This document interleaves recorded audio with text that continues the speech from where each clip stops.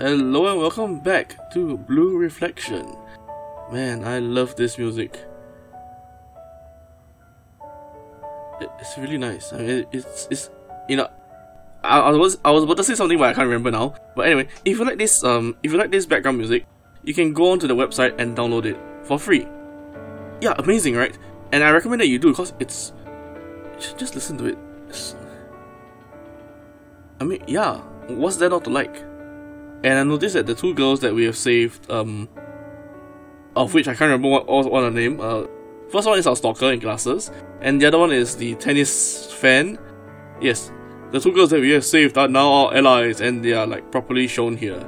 Yes, this game is all about girls, amassing a harem of girls, just the way I like it. Yes, nothing better than girls amassing a harem of girls. Ah, fantastic. So, let's move on to the next stage, or should I say, let's move on to the next goal. Yes, we shall build our harem. That's what this game is all about. Okay, I kid. I mean, it's about emotions, how girls interact with other girls, which, you know, guys actually know everything about. Yeah. Come on! Stupid plant. Oh yeah, can't think about it. Now for auto mode. How do I do it? No. Oh well. リフレクター、コモ、研修。あんな世界が現実に存在してるなんて。それに願いが叶う。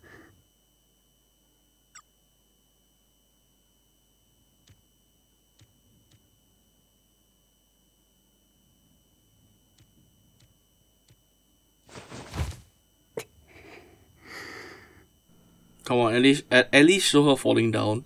And okay, here's one thing I gotta complain, okay? Unfortunately, and actually kind of understandably, the graphics here are... I mean, if you think that they are PS2 graphics, well, think about it, okay? We are playing this on a handheld. And when I looked at the promo material, and I saw the PS4 version, I was like, holy shit, I want to buy a PS4 already. Yeah, I want to buy a PS4 already. Because this game on the PS4 looks amazing. You remember all the cutscenes, the pre-rendered cutscenes? That is what this scene is supposed to look like right now.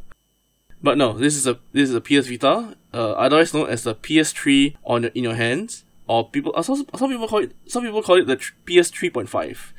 So it doesn't have as much. So I mean, it understandably doesn't have as much processing power as a PS4.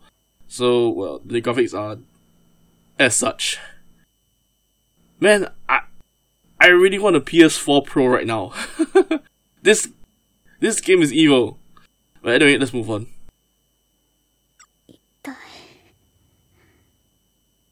あの世界ではあんなに動けたのに。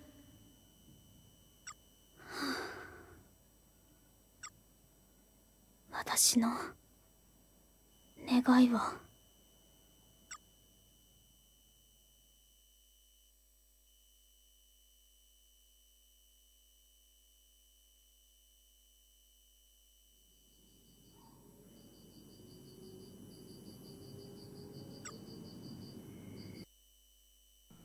Oh yes, and I must complain about that plant. It blocked all the lovely, it blocked the important bits. Damn it! Stupid plant. And did her braids just like fall from the sky? 何？また何かあったの？悪いけど、私。そっちじゃなくて文化祭の話だよ。なんだ、そっちか。そろそろ話し合わないと。一度隣のクラスの委員と打ち合わせに行こうよ。隣のクラス？それって。特待科。文化祭の出し物は学年ごとにやるって聞いてない？うちの高校は小さいしね。そういえば聞いた。あれって隣のクラスの森川さん？バレエで有名な？うちのクラスに何の用だろう。失礼。文化祭のことで話しに来たんだけど、このクラスの代表の人いるかしら？それなら白井さんだよ。ほら、あそこ。白井？ひなこ？やっぱりあなただったの？ Ah, yes, the fatal encounter of the rivals. I'm sure she's a rival. I mean, oh, nice silver ribbon. So is she from like the, what's it called again? The special stream, that kind of thing? You know, the special classes of the elite. Yeah, that kind of people. Where all the normal people can't match to us. Etc, etc, etc.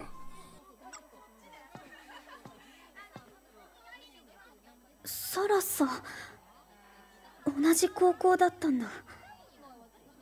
それはこちらのセリフ。なんであなたがここに？しかも、なんで普通かなんかにいるの？それは。はい文化祭の話ね。じゃあ、廊下に行こうか。ほら、ひなちゃんも一緒に。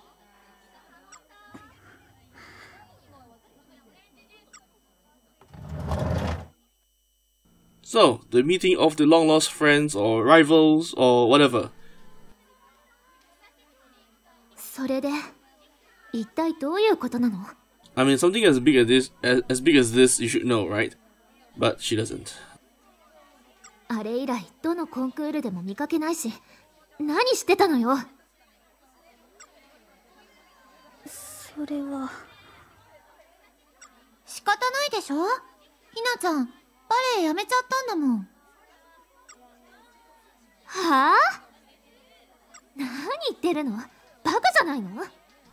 Yeah, she has really small eyebrows. I just noticed she has really, like, tiny eyebrows. ライムバカじゃないよ。ひなこがバレエをやめるなんて、世界が滅んだってありえないわよ。ほんとだもん。ねえ、ひなちゃ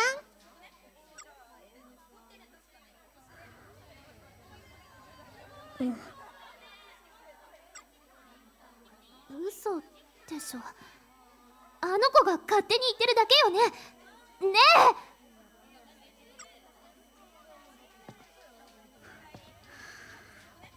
え。いや、ライムの言った通りだよ。私はもう。どうして？あなた、あんなに踊れたのに。もしかしてスランプ？そうよ、あなたがバレエをしないなんてありえない。一時的なものなんでしょ？それとも何？私の上を行くための奇策を練ってる最中なのかしら？なん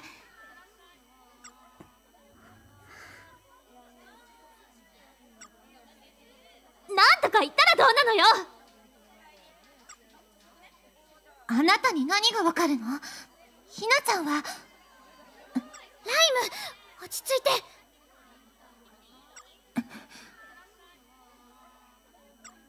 何なの？今日の放課後、屋上に来て、そこで話す。私、まだ納得してないから。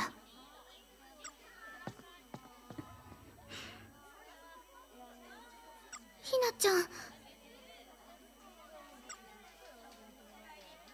Can't think of it. Why must they always go to the rooftop to say anything?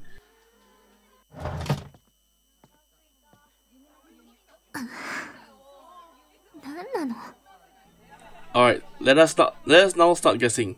She will be angry and she'll be like, go crazy. And she'll go berserk and we had to save her again. Save her soul! Ah yes, this time it's anger. Last time, first it was love? I mean, I guess a stalker has like too much love or something. Then the second one was also love. No, actually it was more of sadness. Yeah, it was sadness for not being able to confess. When it's just as simple as slapping a letter in his face and saying, I love you. That kind of thing. And this time it's anger. Okay. ひなこがバレエをやめる？そんなの、あるわけないじゃない。あっていいわけ。ない。どうしたの？そんなに怒って。珍しいわね。You see? Anger. Anger leads to fear. Wait, wrong. Fear leads to anger. Yeah. And anger leads to hatred. And hatred leads to you going berserk and us having to save your soul. マオ、今日は学校に来てたの？ Oh, cool girl. 今来たばかりよ。今朝新幹線で戻ってきたところ。天才子役も大変ね。元ね。さすがにこの年になるともう子役とは言えないわ。それでどうしたの？すごい機嫌悪そうだけど。別に。ただちょっと隣のクラスで知り合いに会って驚いただけ。隣？もしかして文化祭のこと？そう。ごめんなさいね。私がいないこと多いから迷惑かけて。気にしなくていい？そのために私がサポートに入ってるんだし。ありがとう。でも知り合いに会ったのにどうしたの？もしかして嫌いな人？いいえ。じゃあどうして？だからこそよ。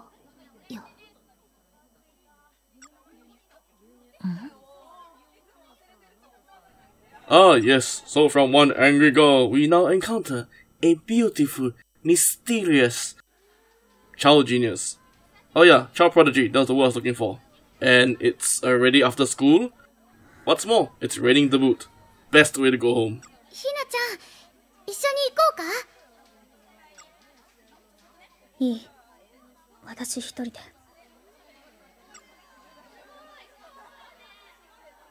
ひなちゃん。行ってくる。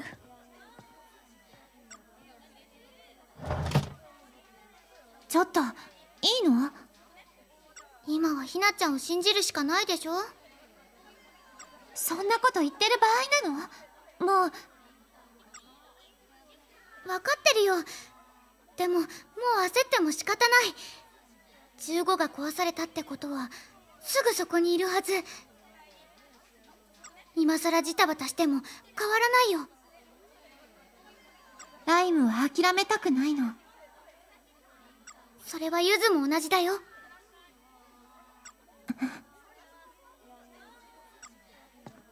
信じましょう、ひなちゃんのこと。分かったよ。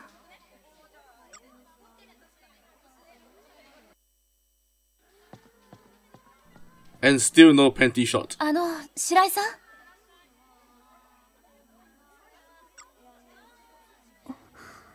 そうだけど、あなたは？私は蜷川真央。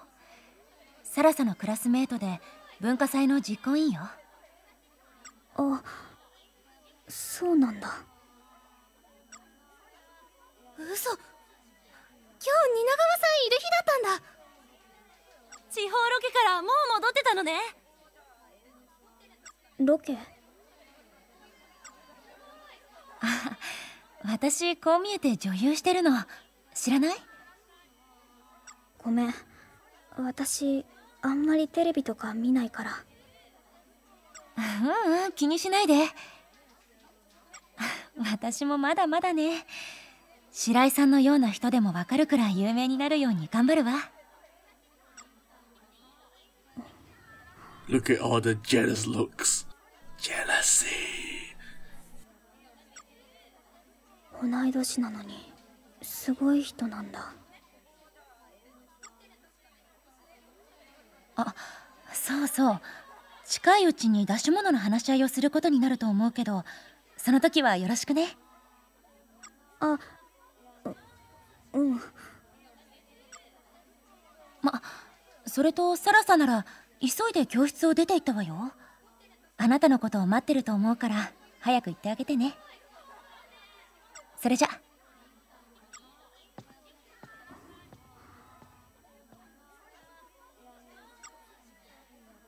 悩んでてもしょうがない。行こう。